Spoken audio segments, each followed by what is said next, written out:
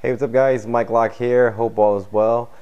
Thanks for tuning into this video blog. In this video, I want to discuss the topic of whether or not when you're designing and building a website, whether or not you should use WordPress as your main framework. Meaning, should you design and build all your websites on WordPress? Now, this is an interesting topic because I love WordPress and I try to install a WordPress blog on all my websites, but the question would be, why not just design all your websites on WordPress to begin with?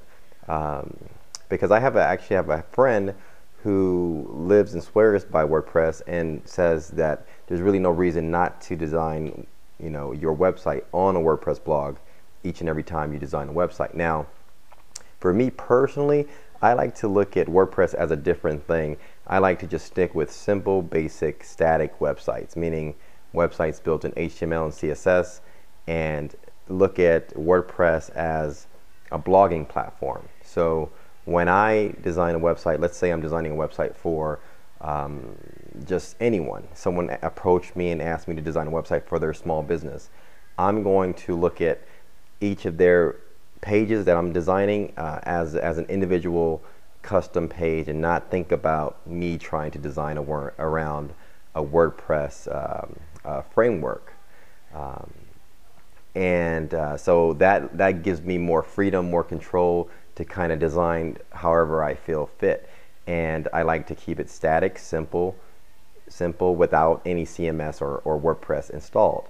Now, I always approach the customer or the person I'm designing the website for and ask them if they're going to be blogging, because having a WordPress blog on your site will help you improve SEO rankings and create dynamic content on your website. So I always want to have a blog on that website. Now, if that person wants a blog, then what I'll do is I'll install WordPress in a directory called blog, and then I'll link to it.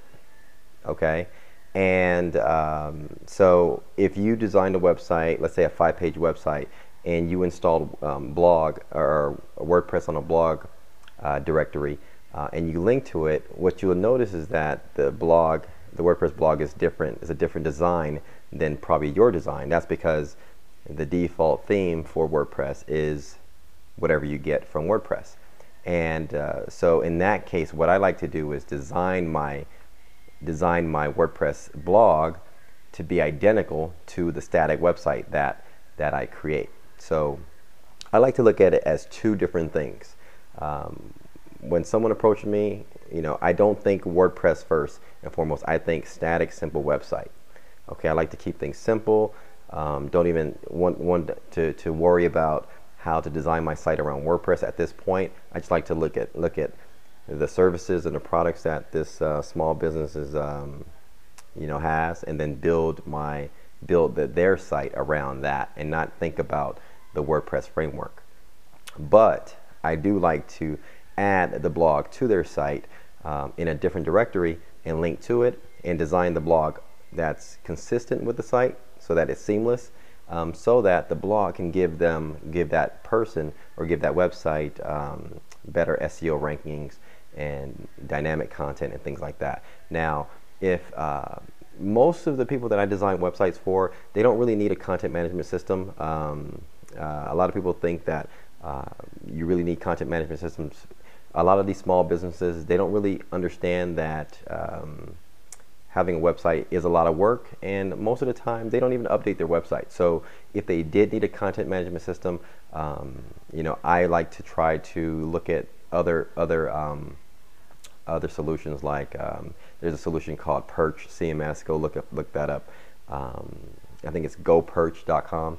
And also, if companies needed maintenance, I like to keep in touch with them, and then offer them a maintenance package and charge them that way, because most of the time they're updating their sites maybe 3 or 4 months down the road, and they don't really update it every day, so they don't really need a content management system to manage their website. So that's how I look at it.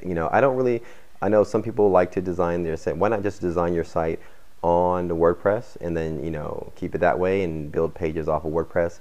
I like to have more control over my HTML and CSS and not really have to deal around the PHP content and the PHP code that you have to when you're working within WordPress. So that's my thing. I like to keep it simple. I say keep it simple, do static, simple websites, and then install a WordPress blog, you know, and attach it to that site. All right. I know in other videos, what I'll try to do is I'll try to put together a video that talks about how to an overview on how to actually update and edit a WordPress theme, so that you can get an idea on how to do that. All right. So hopefully you got a little bit from this video. Thanks for watching. Catch me in the next video. All right. We'll talk soon. Bye.